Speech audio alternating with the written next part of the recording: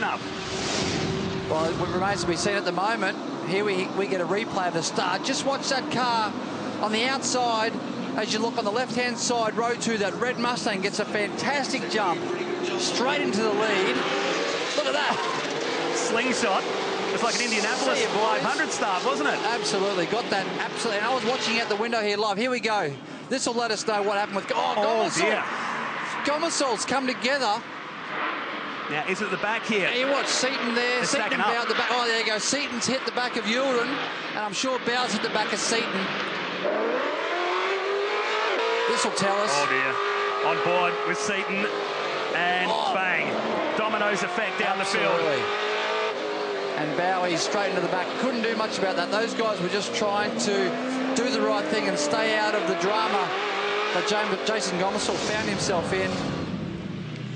Oh dear, I think that is the most damage JB's had on Mustang Sally.